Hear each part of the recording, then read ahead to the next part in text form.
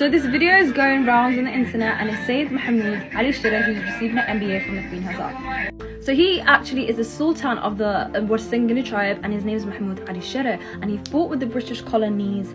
And let me tell you a little bit about his story, okay? And he's also a father-in-law to Sayyid Muhammad Abdul Hassan, who fought the British and European colonies for 2 decades, 20 years. Some of you guys might recognize this picture. It's in Mogadishu, there's a statue of him. It's been destroyed, the original one, but there's a new one now there.